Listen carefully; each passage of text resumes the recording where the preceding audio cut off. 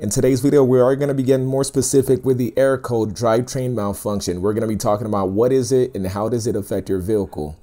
So drivetrain malfunction indicates that the car has suffered a transmission or engine problem. It often happens during steep inclines, heavy accelerations, trying to pass, or fast accelerations. Now, the only way to diagnose why drivetrain malfunction warning appeared is by using a BMW scanner.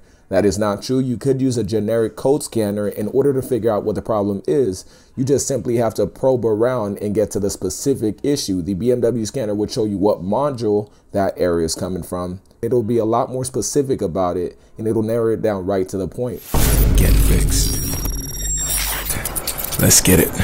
This video is for educational purposes only. I'm in no way responsible for what you choose to do with the information provided. Before you do anything else, I am going to recommend that you scan the vehicle first, come up with the error code, and that way you could probe and diagnose that way. Here's the conditions I experience whenever I experience P0204 drivetrain malfunction.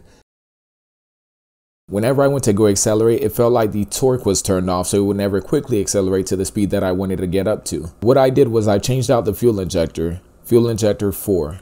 It fixed it for about 6 months. The car was running perfectly fine, and then it went right back to the issue again. So I was like, what gives, right?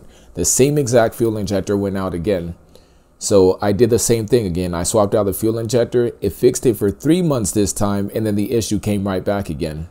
So I changed it out one more time. It fixed it for a month, and then it went right back to the same issue again. So I'm like, hold on a second. If I keep fixing the same exact fuel injector and it's the same exact one going out and all the other 3 has not been changed, it cannot be the fuel injector. It has to be something else. So what I ended up doing is I bought a meter and I started probing at the wires. I was just checking to see if there was some type of voltage drop happening or some type of spike in voltage to see if that's what the issue is. At first I thought it was because the wires were loose, corroded, or messed up. So what I did is I started the car back up and I started pushing out the wires and nothing happened. So the wires weren't the issue. Every time I set the meter inside of one of the positive wires, it didn't matter which injector that I was testing, it would shut off. And then when I went to go turn it back on, it actually fixed the issue. That's what actually led me to believing that it had nothing to do with the physical injector. It had nothing to do with the physical wire, but it had something to do with some type of pulse being sent to the ECU and triggering it to either turn on or turn off drivetrain malfunction. And that's exactly what it was. So I'll go stab at the wire whenever it's not working properly. The engine would shut off, it would turn back on, and everything would work perfectly normal again.